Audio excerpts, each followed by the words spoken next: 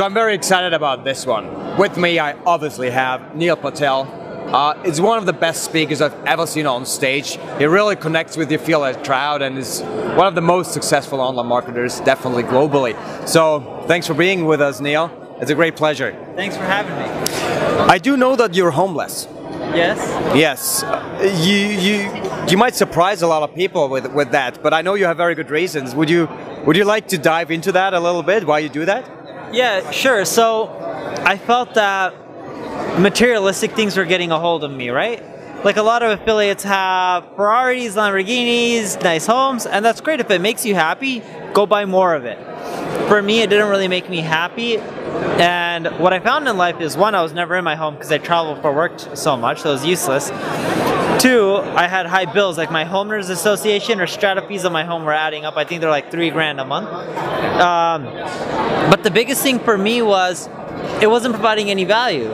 So I took the money I made from my home and I pretty much donated most of it, almost all of it. Cool, that's fantastic. So talking about materialism, so you're obviously doing very well. So paying your bills is not the biggest issue. What is it that keeps you busy, maybe even awake at night?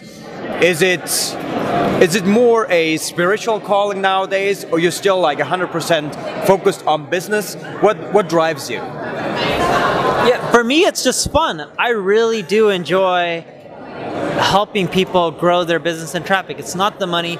Like the other day, and this was actually a while ago, a mom came to me and she had a bed and breakfast. And she learned traffic stuff from just reading the blog. I didn't make $1 from her. And she's like, my son used to help me. He was working at Home Depot and would help me because we weren't making enough money. But through your blog post, I learned how to rank locally, get more traffic, and get more bookings. And now my son doesn't have to work at a construction store. And he can now go to college and I can help pay for it. And I was like, that made me happy. I don't care if she pays me $1 or if she signs up for anything. For her to accomplish her dreams in life makes me happy. And I know it may sound silly, but the smiles that you put on other people's face are memorable, right? As an affiliate or a business owner, you'll realize you buy the Ferrari, you buy the materialistic goods, it makes you happy for a bit, but you get over it. You're like, I got a Ferrari, now what's next? I need a Bugatti. And it's like, it's never ending. It's not the first time we've worked with you, and we're very, very happy about that. And obviously, we're very proud to have you with us. How do you like the show so far?